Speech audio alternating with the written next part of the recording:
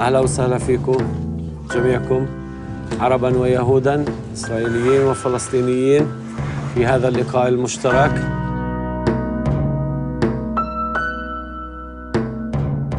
بسنة 2004 برضو مجموعة من القوات الاحتلال أطلقت النار على ابني.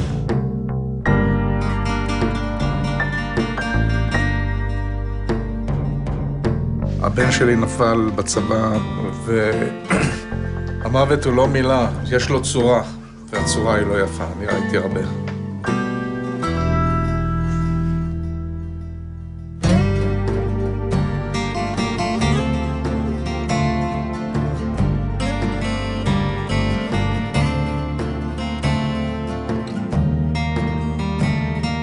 מאוד מרגש לראות את הקבוצה הגדולה הזאת, גם אם יהיה רגעים לא פשוטים, שנדע להיות איתם ביחד. Yeah, I hate soldiers. I killed my brother. We both were soldiers, really. I wish I'm wrong, but I don't believe that in general, that the two people can actually live together. أنا إجيت لأنه مش عشان أغير إشي في رأيي، لأنه هاي الأشياء ما تغيرتش، وجهة نظري واضحة ومثل ما هي يعني. أنا كانت يوم استشهاد ابني كان يوم صعب جداً علي. אני זוכרת את עצמי, תופסת את הילד שלי, רועדת כולי ורצה למקלט. כשרז נהרג כבר הייתי הרבה יותר מבוגרת. وهاد بيقدر يرفع البلوزة شوي ونشوف السلاح اللي حامله وبنعرف لحالنا إيش يعني الاحتلال. You know why I have that? Because every day Arab people throwing stones and بكبوكي تبعرة. الجندي تحت أي مسمى أو تحت مسمى جندي لأنه ضمن دولة وضمن حكومة. هاي هي كانت أنا اللي بسأل عنه. ليش أنا ما بوزيه بالإرهابي؟ ילד בן 18 לא קם בבוקר ובוחר שהוא רוצה להחזיק רובה. חיילים לא אוהבים לעמוד במחסומים ולהרביץ לערבים, זה לא ככה. אתם רואים את זה לא נכון.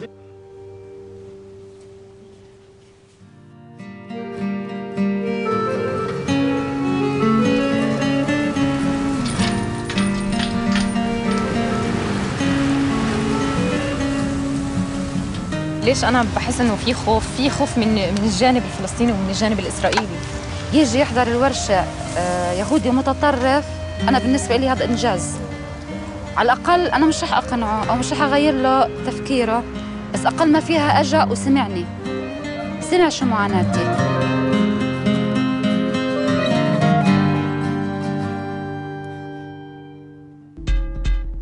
כל הפלסטינים יהיו עכשיו ישראלים, כל הישראלים ידמיינו שהם פלסטינים. בשבילי ערבי טוב, ערבי מת. أول شيء ما بنقدر نسمح لكم ترجعوا على البلاد نهائياً. لأنه تقريباً في 6 مليون فلسطيني مهاجرين برا البلاد. وإذا بدنا نرجع هدول الفلسطينيين على مرفوض في دولة إسرائيل. فبنعتذر منكم، هذا طلب مرفوض قطعياً.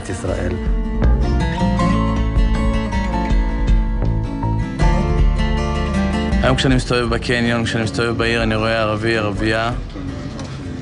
אני מסתכל עליהם אחרת. When I heard to another side, another story, I'm thinking, why hate people? Thank you. Thank you.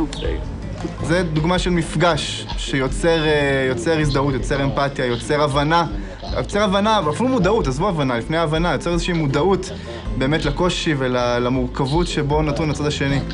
שלום, שלום.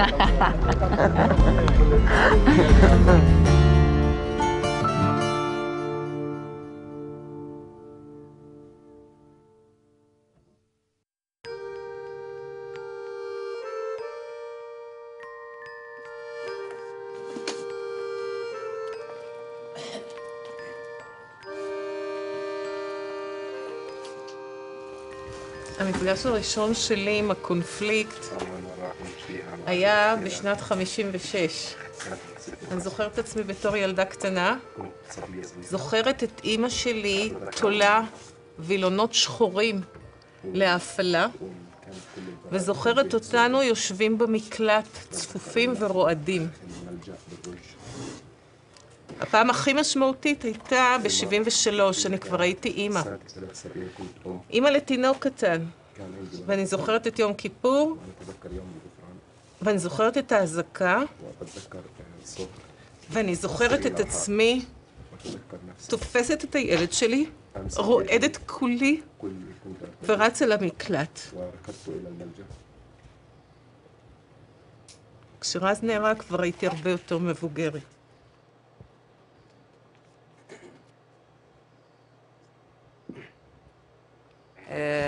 كنا نايمين بالبيت واخوتي وامي ابوي كان متوفي كنا صغار اجوا الجيش على البيت كسروا البيت اعتقلوا اخوتي الاثنين كان يومها سووا العجايب فينا في امي ليش امي بدهاش تخليهم ياخذوا اولادها فهم دعوها واخذوا الاولاد وظلت تبكي امي فانا قلت يعني من هذاك اليوم عمري ما بنساه لاني انا شو خلى امي تعيط يعني ليش تخليها تعيط حقدت عليهم لانهم خلوا امي تعيط وتبكي على اولادها والمره الثانيه لما استشهد ابني انا كانت يوم استشهاد ابني كان يوم صعب جدا علي و بقدرش اوصفه بقدرش احكي عنه بقدرش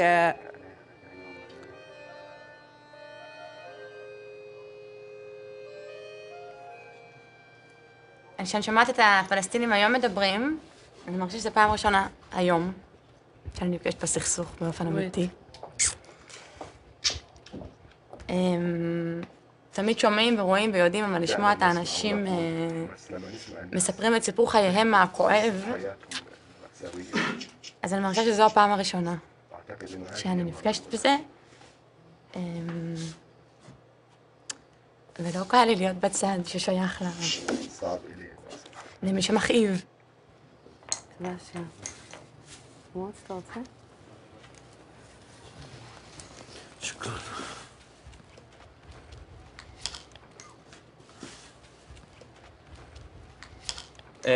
بيوم 16/9 كان اليوم الأول إلي في الجامعة السنة الأولى وكان تاريخ ميلادي. بمساء هداك اليوم أنا كنت رايح أجيب أدوات هندسية من صديق لإلي. بالطريق كان في مجموعة من جنود الاحتلال اعترضوا طريقي بدون أي وجه حق وبدون أي سلوك. نزل الجندي زي المصروع عن ظهر السطوح بلش يضرب فيه. هلا فيما بعد مجموعة جنود يعني هجمت علي وبعد ما حطوا فوهة البندقية بتمي وعشق السلاح وهو بتمي وعماله بقول لي إنه بده يقتلني. המפגש הראשון שלי עם הכיבוש הפלסטיני והטרור הפלסטיני, שאינו מבחין בין מי שפושע למי שחף מפשע, הוא מורכב מכמה וכמה תחנות. היא שאחות של חבר שלי מאוד טוב, שהיינו ביחד בתיכון, הלכה לה לתומה בירושלים, בשוק מחנה יהודה, ובתוך אוטובוס שחלף לידה, התפוצץ מחבל פלסטיני, הרג איתו לא מעט אנשים, וביניהם גם אותה. זו הייתה תחנה ראשונה. תחנה שנייה הייתה משפחה של חבר אחר שלי, גם כן מהתיכון, שגר בגוש קטיף, בנווה דקלים, והיה שם חקלאי, והיה לו שותף פלסטיני, שעבדו שנים על גבי שנים ביחד, והיו הולכים אחד לאירועים של השני, וערב לפני שהוא נרצח על ידי אותו שותף, הוא הזמין אותו, הוא היה בחתונה של הבן שלו, ולמחרת הוא בא ורצח את השותף שלו, שאחרי שנים של חברות ועבודה ביחד. זה היה המפגש שלי עם כיבוש. كان لقائي مع الاحتلال. כיבוש הפלסטיני. רק לא רציתי להבהיר. احنا طرحناه كموضوع جدلي برز في هذا الورشة. جدليا اطرح الاحتلال الإسرائيلي وعلى الطرف الآخر أن يبرهن بأنه احتلالا فلسطيني. ما بصير إنه يتم مناقشة موضوع دار في دائرة مجموعة ناس مثقفين وواعيين وناضجين وبالنهاية نستخلص موضوع الاحتلال الفلسطيني.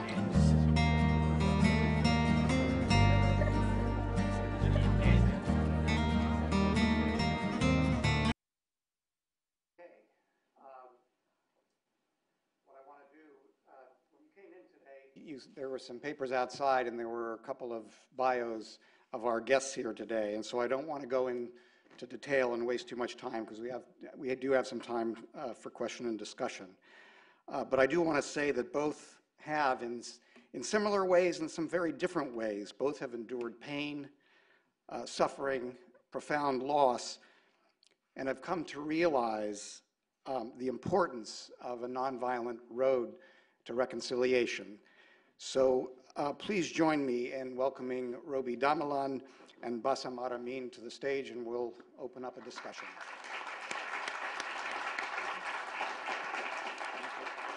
Where do you want me to sit? In the middle? Yes, you can sit in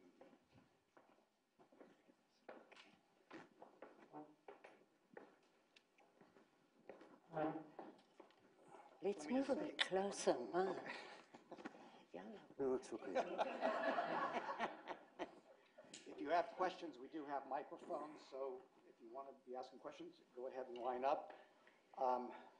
Let me start. I mean, it's quite a powerful film, a very, in a way, brief snapshot of an intense and kind of long process. And what I just wanted to open up by asking you to do is to provide a little of the context for this film. I followed this watching this as we funded it and watched it develop. It was years in the making, not without problems and difficulties, obstacles. Just start by providing a little bit of the context for the development of this film. Well, the idea was for it to be part of a series of workshops that we'd done that were actually more homogeneous.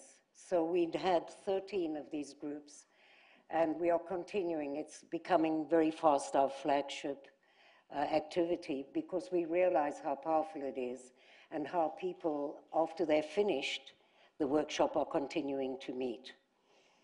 Of course, it was very difficult. It's a co-production, Palestinian and Israeli. Nobody could do anything without the approval of the other. The script was approved by both sides. And when the film was made, it was checked to see if there were any sensitive issues.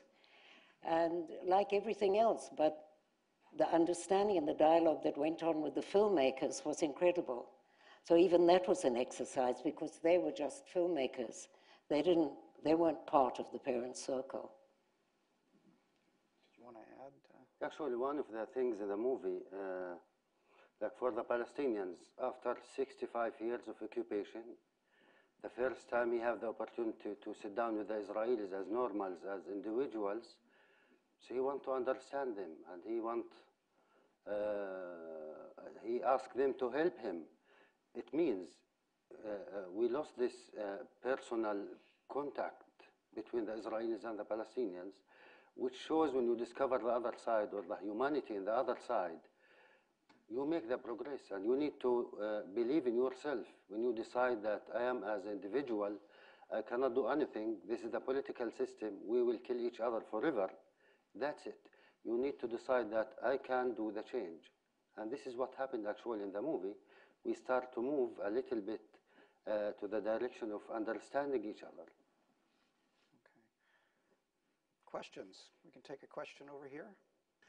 Yes, my name is Ira Weiss. My question is this: since 1993, there have been scores of workshops, perhaps hundreds, bringing Israelis and Palestinians together. I myself started an organization. We brought Palestinians and Israelis together for 4 summers in Spain 12 years ago, starting 12 years ago. So for 20 years, this has really been going on. Dialogues just like this have been going on for 20 years. Why have they not brought us anything? I mean, my impression is things are worse today than they were 20 years ago. Well, the question is, shall we give up hope? What's the alternative? Yeah. I can't afford to. Maybe if I lived in the States, I could. And I have to say that something very special happens within the framework of the parent circle. Because we are who we are, the 600 families, all of us have lost immediate family members. We have a standing in the community so that when we do a workshop, it's not about rainbows and flowers and bad poetry. You know, there's an example of people who have paid the highest price, who can actually find a way to talk to each other and find a way to sit on a platform together and speak in one voice. So that's really the example that we can set. It isn't to say that everybody comes away from that workshop being Martin Luther King. But what it does say is when you look at them, when you look at the settler who suddenly has another perception of the life of the Palestinians, and when you look at the religious man who comes away saying, when I go to the mall, when I look now at Palestinians, I look with a different eye, that's a breakthrough. The role of our organization is to create an emotional breakthrough.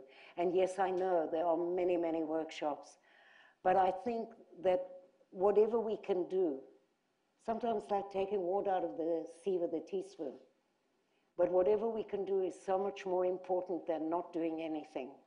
And I have watched these groups now. The teachers are still meeting, the artists are working together. The grannies, there was a granny group, are still in contact all the time. So I have hope. This film does give me hope. Thank you. Yeah, sure. I can say like I'm one of the results of this dialogue group or workshops. I am already free. No one can occupy me. And I have no enemies, which is enough. Okay. Question over. Hello, Robbie. Michelle Sumka. How are you? I have a technical question about the groups. Do you only meet in places like the Everest Hotel where Palestinians and Israelis can meet? And also about where the participants are from. Was the fellow from the group that went to Hebron, is the fellow from Hebron? I don't understand the very last part. How do you meet in a way? Do you always meet in that same place? And are you talking about the obstacles and to then getting together? in the film, the man who was going down Shuhada Street, is he from Hebron? Yes. Yes. We meet very often at Everest because it's so convenient, because the Palestinians don't need permission to come there. As a member of the Parent Circle, I do a lot of work in places where I'm not exactly supposed to be. But yes, we meet and we manage to get permission for Palestinians to come to Israel as well. And it's just that we used that place because it was convenient. People came from all over the country, some from Sderot. It was quite an interesting process to look for the people who would take part in it. It's not so easy. It would have been easy to find a whole bunch of peace-loving people, but that wasn't the object. And that's why if we would have made a film about, say, the artists or the teachers or the health workers group, it would have been very different. There would have been a lot more emotional breakthrough in that. But this is if taking such a wide gamut of the Israeli and Palestinian public, that's why it wasn't quite as emotional as you would expect. But there were amazing things that happened over the course, and yes, they are in touch. And when we've done screenings all over Israel and Palestine, people have come, and some of the protagonists of the film also came to talk to the question and answer. Hassan? Can you say anything? No, we meet in Everest. I agree with you. Okay. Good afternoon to you, Bassam and Robbie. I'm Phyllis Gilchrist, a graduate student at Georgetown University. I can't hear you. I'm sorry? I couldn't hear you, I'm sorry. Good afternoon to you, Bassam and Ravi. I am a graduate student at Georgetown University, Phyllis Gilchrist, and I want to thank you both for visiting with us on Tuesday on the campus. And I wanted to ask a question that I wasn't able to get a resolution on Tuesday, and it was the how much, if any, of the Parent Circle project derives its methodology or its procedures from the South African Reconciliation Commission project and program? Well, we went to South Africa to look at South Africa to see what lessons we could learn from the Truth and Reconciliation Commission. And yes, we got a great affirmation of the work that they did. And for the work that we are doing. South Africa is not Israel and Palestine, but certainly we can learn lessons from there. And there is another film which we made about this whole journey. It's called One Day After Peace. And we've been showing it all over. And this is the South African-Israeli contact. And yes, we are doing a paper on reconciliation, and much of it is also based on some of the frameworks that they used in the Truth and Reconciliation Commission. But one should always remember that cultures are different and religions are different. Thank you. Yes, thank you very much for the film. My name is Blake Selzer, and I work for CARE International. And I've been to the region, and I think I really like the film, and I hope it gets a lot of exposure. I had a question and a comment. My question was, how are you distributing it? What kind of, besides the one here today, how it's getting out there? And then my comment is, I noticed that it's funded by USIP and USAID. I'm not sure if people in this room know this, but USAID has had a hold placed on it for all funding for the region, for funding to go to the Palestinian Authority for the last year. So I think it would be good for 535 people up the road to be seeing this film, because we're still under a hold, and there's members of Congress who I don't think, see enough of putting yourself in the other person's shoes. Thank you. I don't really understand what must I say now? He speaks English. You can say you visited Congress, perhaps, did you? Oh, yesterday we, I see what you, okay. Yesterday we were in Congress. We had a congressional briefing at breakfast time. And certain congressmen were there, which was great. We had a wonderful opportunity to tell them how we are using the funds, both from USIP and USAID, and how they have helped us, because that's the main funding for the Parent Circle. So for us, it's unbelievably important, because we want to continue with this project. The film, and I would like to give a challenge here, where is Shiri? Right in the back of the room, we have Shiri Orion, who is the executive director of the Friends of the Parent Circle, the American Friends of the Parent Circle. And if anybody would like to arrange a screening in their church, in their synagogue, in their community center, at home for 50 or 60 people, if you've got that kind of house, then Shiri's the person to talk to. You can also order this film, and we would be happy for you to use it, because we will also have a screening guide which will help with these kind of questions. So that's the answer for the moment. I hope we're using it a lot in Israel and Palestine now. It's not always as friendly as this, but it's very, very important. I beg your pardon? I hope you use it more here as well. Well, that's up to you guys, you know. You always ask, what can we do for you? Well, that's a really good answer. Sorry? There was a question about putting it on YouTube, I guess, but I think it needs to, I think it'll be distributed. It has to go with a screening guide. It has to be something in an atmosphere where people can actually talk afterwards. Okay, please. Hello. My name is Whitney Louderback, and I spent the last 3 years working at a mediation organization in Northern Ireland. And a lot of what I struggled with working there, because we were having a lot of the similar conversations, was how do you translate interpersonal empathy into national peace? If I knew the answer to that, would I be sitting here? I'd be in the White House. No. It's like working from top down and bottom up. You answer that. Because, you know, because of the gender equality issue, I let her speak all the time, which is okay. It starts from the individual, from the personal level. You can create like in the international level. So it's actually, this is what I said. This is what we start to make this process the personal level, and then to create more people around the idea to make it in the national level. It also needs to be taken into consideration that there hasn't yet been a reconciliation process in Ireland. So maybe, you know, that's what's missing in the equation. And I think it's missing for us too. But there can't be, I mean, you know, many people will say, why are you doing this before there's a political agreement? And the answer is that we are the ants on the ground that are preparing it. There has to be that framework in place. That's the vision of the Parents' Circle altogether, and that's why we do all of this, is to create a framework for a reconciliation process to be an integral part of any future peace agreement.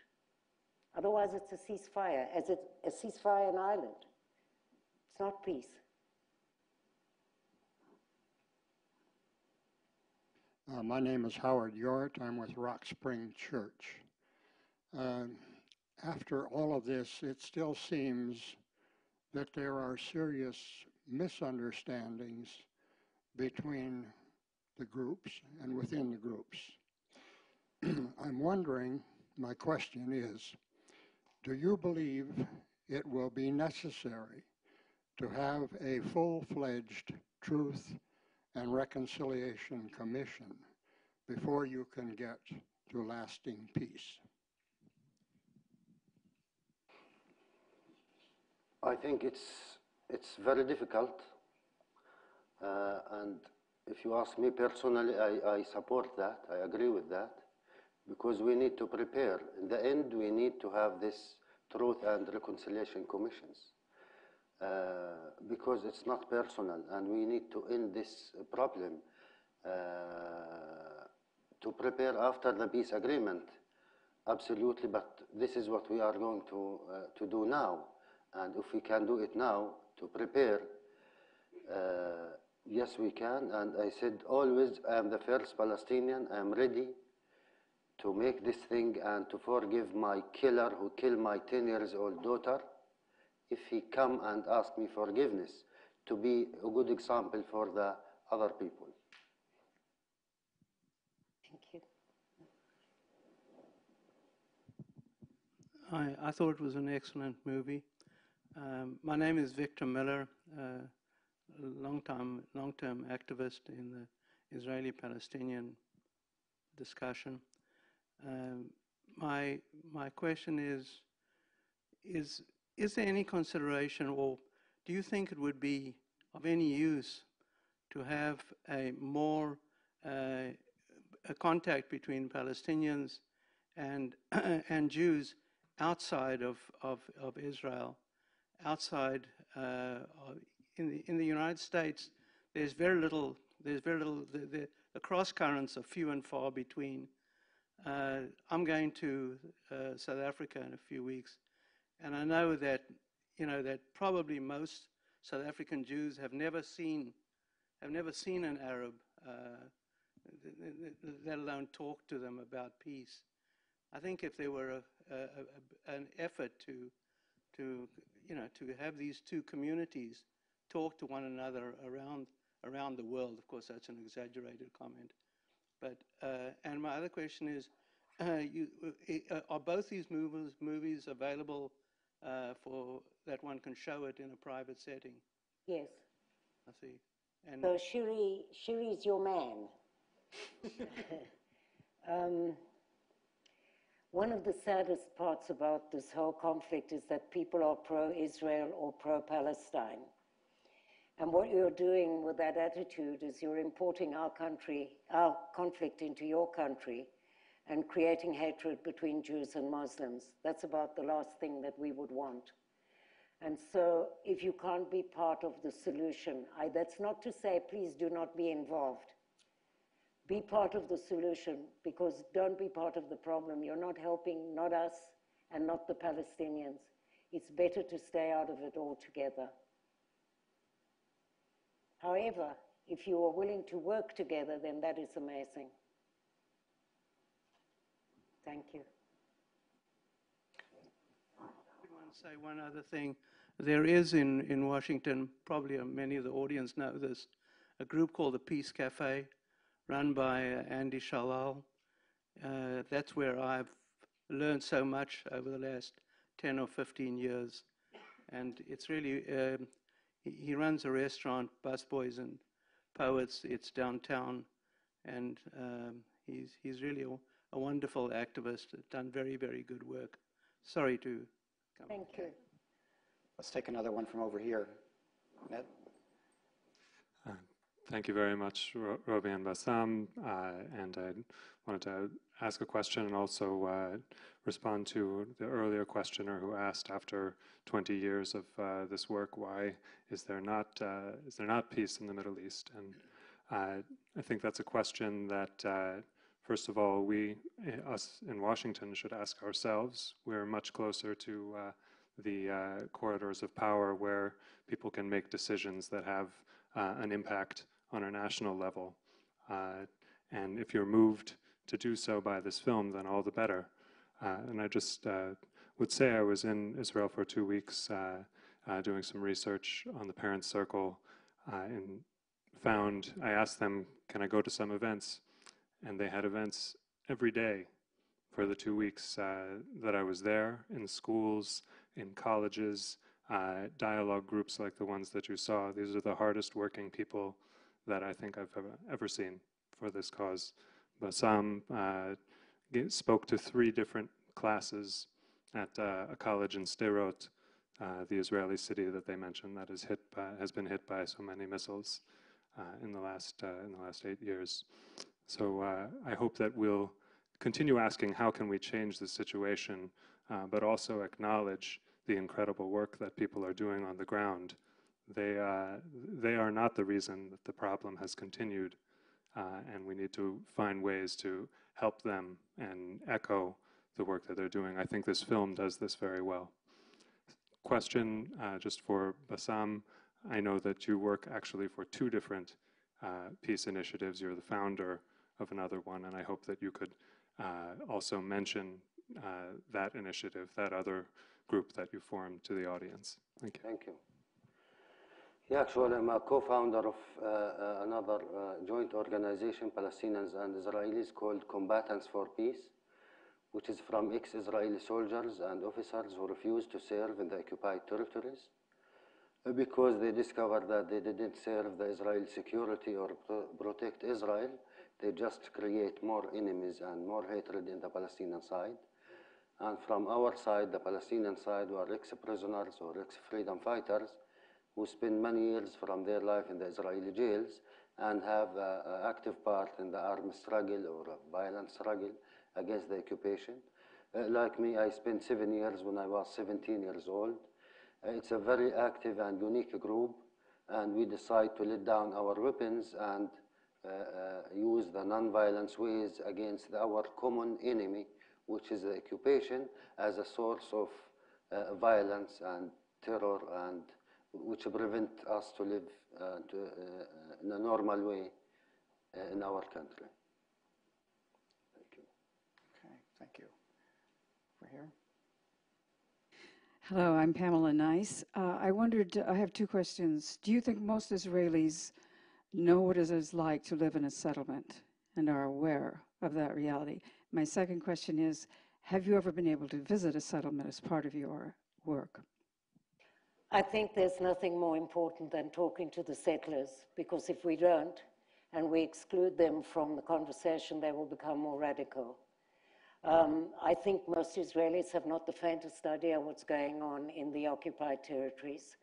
Maybe they don't want to know, but they certainly don't travel there and don't see with their own eyes. Sometimes it's very hard when you're Israeli, and I'm Israeli, and I love Israel. It's my country.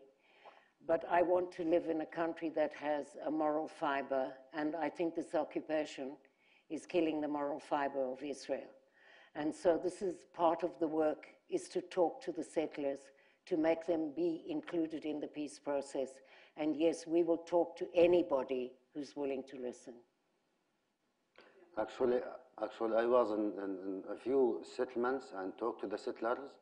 We started the dialogue with the promised land. God give us this piece of land. Then a little bit we discovered that this big God is Balfour. After that, the government put us here.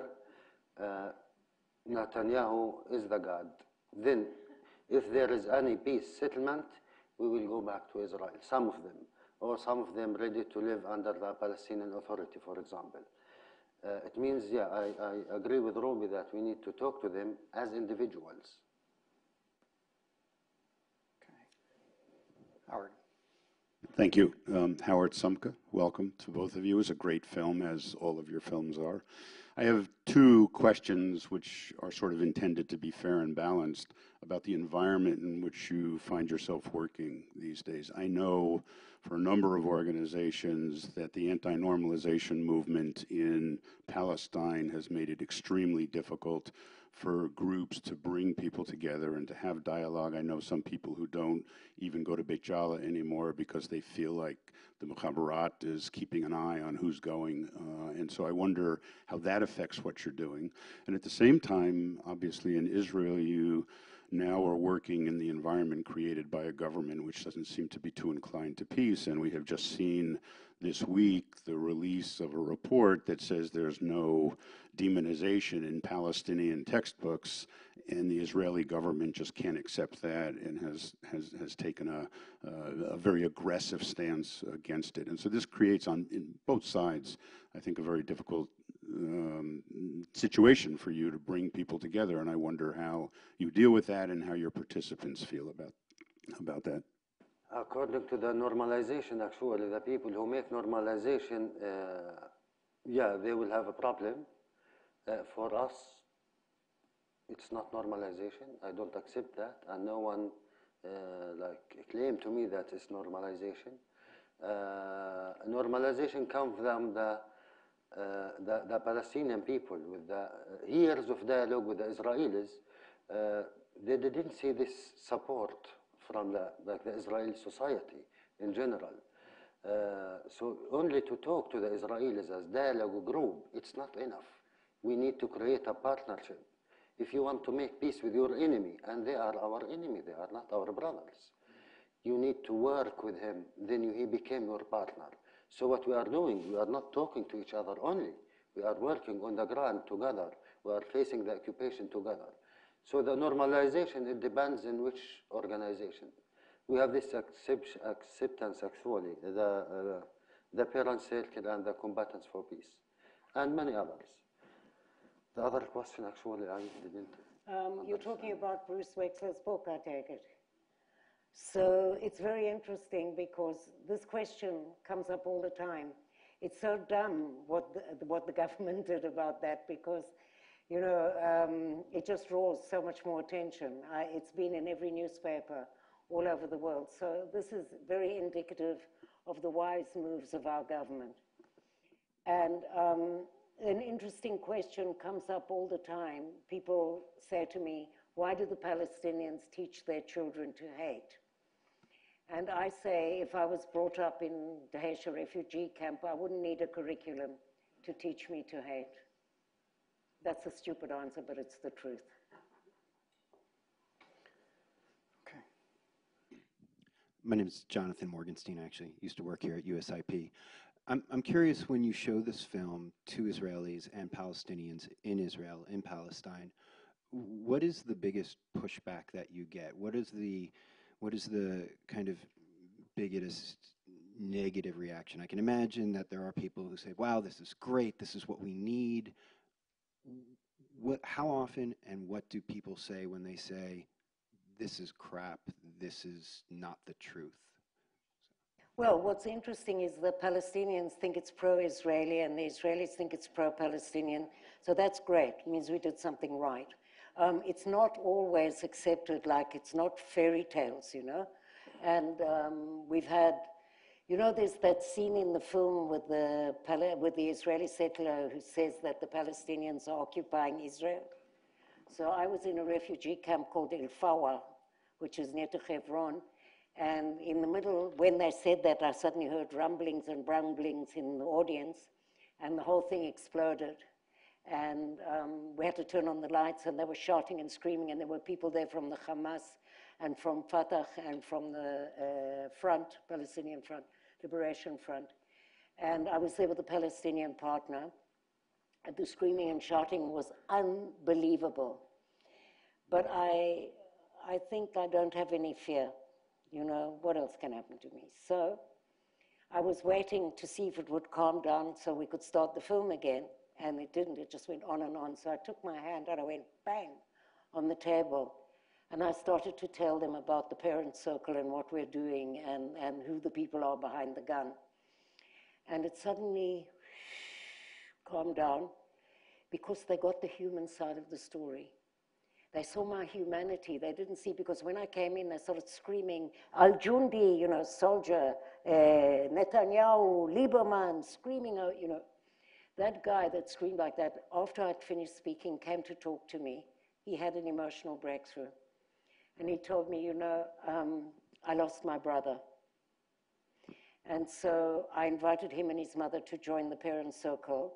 And now they called us back because we stopped the film. They want the film again. And they want to have a dialogue with us. And the women who were in that group want to help with, we have a special women's group. So it's not, you know, it's not taken for granted that everybody will love this film and go home, you know, Mahatma Gandhi. But it's important that we show it to people who don't agree with us. We will show it to settlers, to wherever we can, to everybody. Except the settlers. So. Except. Okay. All right. Diane Perlman, George Mason School for Conflict Analysis and Resolution. I thought the film was very beautiful and very powerful. And you referred to top down and bottom up, but these dialogue groups happen on the mid-level of the intelligentsia, and I've also been involved in dialogue groups for many years. I've been to Dahesha, to Gaza, Seeds of Peace, Neve Shalom, and I think it helps, it's important, but the problem can't be solved from, as you all know and you've been talking about, it can't be solved from that level as long as that the occupation is inherently destabilizing and creates bottom-up issues which evoke top-down responses that wipe out the mid-level. And the words of the Hatikva, the Israel national anthem, are for 2,000 years we've been longing and yearning liot am chafshi b'artzeinu, to be a free people in our own country. And I think the Palestinians also are longing to be free people in our, I think it should be easy or possible for the Israelis to recognize that that yearning is human. It's deep, it's core of being human. And when Clinton was running for president, there was a, expression, it's the economy stupid. So, I mean, I think it's the occupation stupid. And it's a form of structural violence that it's the structure that as long as that's there, that this level helps, but it can't solve it. Thank you. Was there a question in there or just a statement? Okay, yeah, that's fine. Yeah, what do you think? I mean, it's a stupid, like, what would it take to end the occupation? Ask Obama. Next question. So you mean next comment. Adina Friedman, American University right now. So I'm not usually the optimist in the room, or I'm not always, but I think that as an Israeli who's undergone these transformative processes also for decades, and I know there are others in this room who have, with all the pessimism and with all the fact that the conflict's far from being solved, I think anyone who's engaged in this kind of activity, whether in the parent circle or elsewhere, doesn't doubt its impact. And I think, again, watching this film, everyone in the film's story resonated with me at some level with my experience, but the Israeli father who was an optimist and a pessimist and an optimist, in many ways epitomizes a lot of what we're talking about, that you have good intentions, you're optimistic, then you discover it's not that simple, and you actually have to confront the underlying issues and the pain of the other, et cetera, but at the end of the day, and then you become pessimistic, and you could end it there, or you stick with it and you realize, first of all, you have no choice. What's the other option? And second of all, that I think, again, individually and for others here, it's such a profound experience when you are in it that you don't doubt its importance. You just wonder what else can we do to amplify it, basically. I just think that if you remember in the film, there's a woman with a black veil with a beautiful face, Bushra, who told the story of her father died when she was a young child and that the soldiers came and her mother tried to protect them. She's a classic example of somebody who went through a total transformation, and she lost her son. And she came to a meeting that we had in the parents' circle really to scream at us. And because who else can she tell how sad she is and how angry with the Israelis for killing her child? And in the beginning, she sat with her back to me like this. And slowly, slowly, I started to ask her who she lost. And slowly, slowly, she started to turn. And then I asked her if she'd like to see a picture of David, my son who was killed. And I took it and I held it in my hands like this. And she looked and she looked and she looked and she said, Haram. And suddenly she got it. She got the fact that she and I share the same pain. And she's one of the most active members of the parents' circle now. She came to donate blood. We had a blood donation, Palestinian and Israelis together from the group, and we gave it to Palestinian and Israeli hospital. If you want to watch a clip about that, it's called bloodrelations.org, and you can actually give blood virtually. And it was an amazing day to do that. And she came and we gave blood together. That's very symbolic. So there always are these small rewards, you know, when you see how she's changed and how she's given up being a victim. One of the best things that can happen to you is if you're not a victim. Hi, Carolyn. I think we have time for one more question. Go yeah, ahead. I've got to go. No, you got a moment. We'll let you go in a minute. Got a plane. Yeah. This will be quick. I was just hoping you two could share a little bit more about your personal experiences and what really moved you to do this.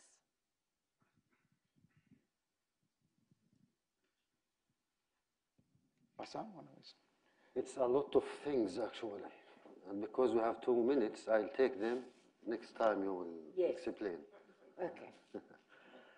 In the beginning, actually, when I was in jail, I saw a movie about the Holocaust. It was my first experience that I see this movie and I understand it's about the Holocaust, about the Jews. And because I'm in their jail, I want to see this movie as kind of revenge, to see someone win those people.